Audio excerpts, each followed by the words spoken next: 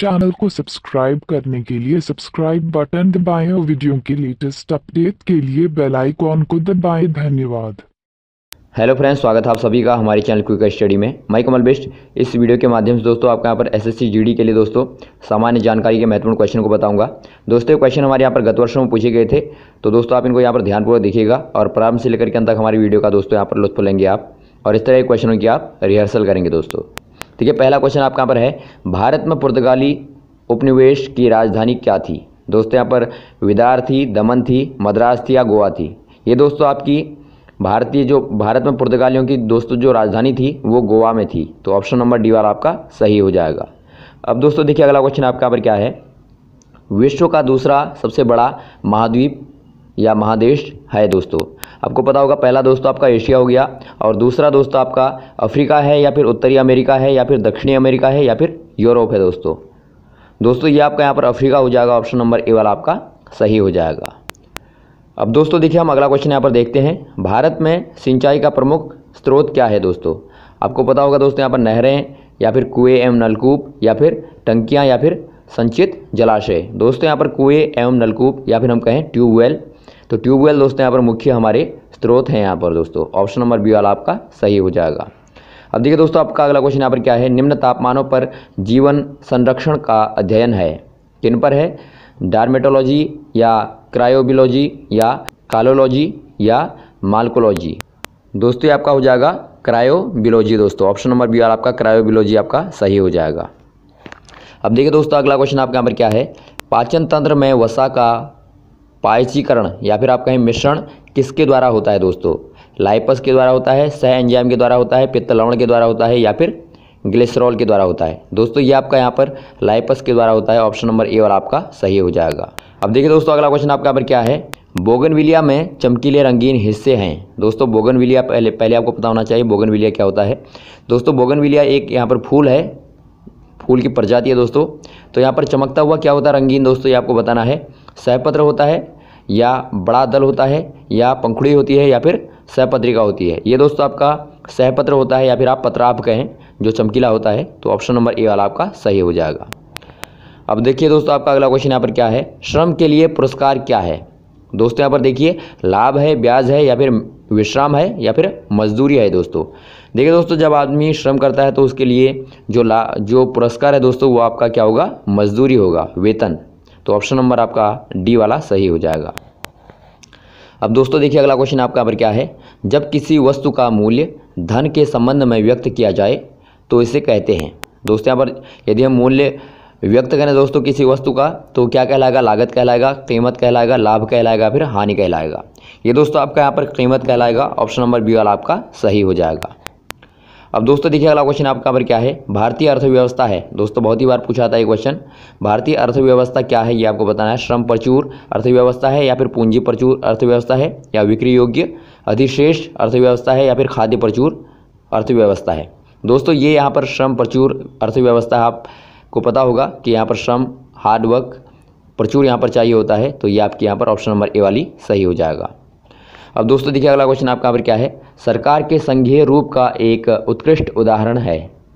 ये आपका संयुक्त राज्य अमेरिका है या फिर यूनाइटेड किंगडम है या फिर स्वीडन है या फिर फ्रांस है? दोस्तों ये आपका संयुक्त राज्य अमेरिका है, यूएसए, ऑप्शन नंबर ए वाला आपका सही हो जाएगा। अब दोस्तों देखिए अगला क्वेश्चन आपका यहाँ पर क्या है, 1945 से लेकर 1991 तक दो महाशक्तियों यूएसए और यूएसएसआर अर्थात रूस के बीच में लड़ाई चली दोस्तों, जिसे क्या कहते हैं? संघर्ष या मैत्री भाव संधि या वैमनस्य शैथिल्य या फिर शीत युद्ध? दोस्तों ये आपका ऑप्शन नंबर डी वाला शीत युद्ध कहलाता है दोस्तों, तो शीत युद्ध कहा जाता है, ऑप्शन नंबर डी वाला आपका सही हो जाएगा। दोस्तों अगला क्वेश्चन आपका पर क्या है, देखिए बुद्ध शब्द का क्या अर्थ है?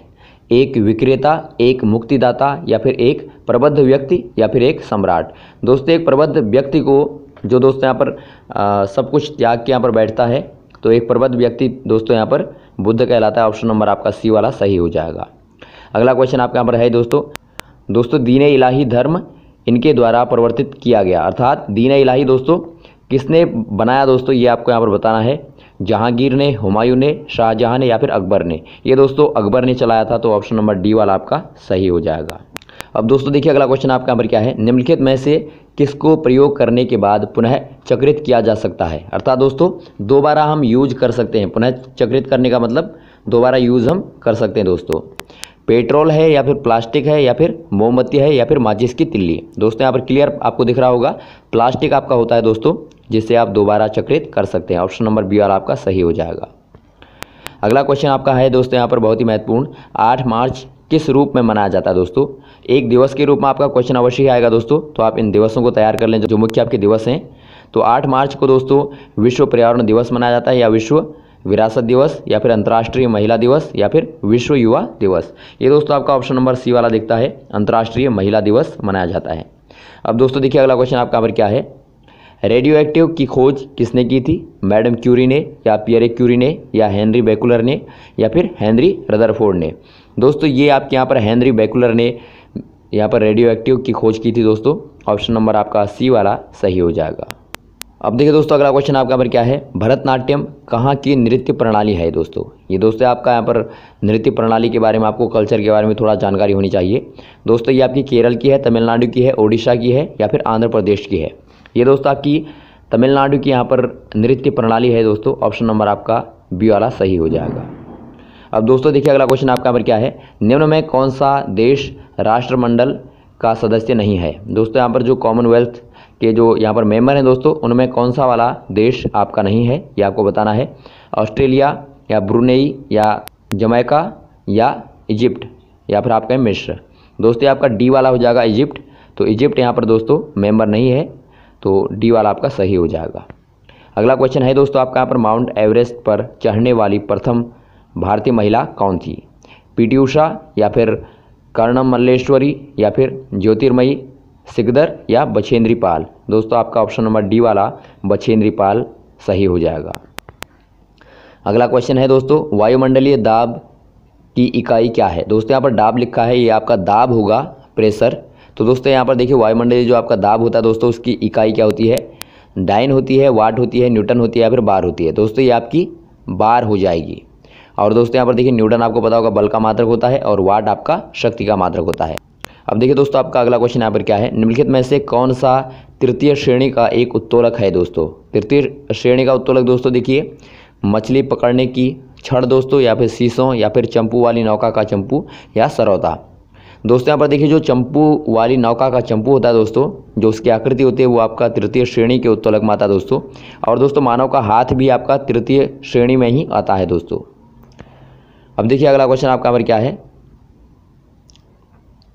कौन सी प्रचलन प्रणाली सर्वाधिक व्यापक रूप से प्रयोग की जाने वाली प्रयोक्ता हितैषी प्रणाली है दोस्तों। देखिए दोस्तों एक कंप्यूटर बेस्ड आपका क्वेश्चन है, यूनिक्स, या फिर सीपीएम, या फिर डीओएस डोस, या फिर दोस्तों विंडोज। ये दोस्तों आपका ऑप्शन नंबर डी वाला आपका विंडोज हो जाएगा, तो डी वाला आपका सही हो जाएगा। दोस्तों देखिए अगला क्वेश्चन आपका यहाँ पर क्या है, निम्नलिखित में से कौन सा स्टेनलेस स्टील का घटक नहीं है दोस्तों, एल्युमिनियम, या क्रोमियम, या लोहा, या फिर निकिल। ये दोस्तों एल्युमिनियम आपका स्टेनलेस स्टील का घटक नहीं है दोस्तों।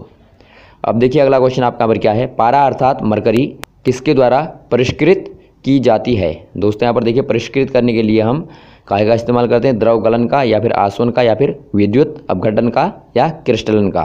ये दोस्तों आपका विद्युत अपघटन का इस्तेमाल करते हैं। ऑप्शन नंबर आपका सी वाला सही हो जाएगा।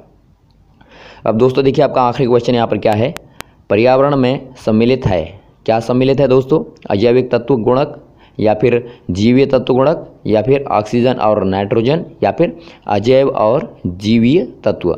दोस्तों ये आपका ऑप्शन नंबर डी वाला अजैव और जीवीय तत्व गुणक दोस्तों आपका सही हो जाएगा। तो दोस्तों ये आपके यहाँ पर महत्वपूर्ण क्वेश्चन थे, जो आपने यहाँ पर जीके के क्वेश्चनों को देखा दोस्तों, और जीएस के क्वेश्चन भी आपने यहाँ पर देखे। तो इस तरह के क्वेश्चन दोस्तों आपके यहाँ पर एसएससी जीडी में पूछे जाते हैं, तो आप इनकी तैयारी करेंगे दोस्तों, और इस तरह के क्वेश्चनों को हम लगातार आपको आगे भी बताते जाएंगे। हमारे साथ ही बने रहेगा दोस्तों। Okay, thanks.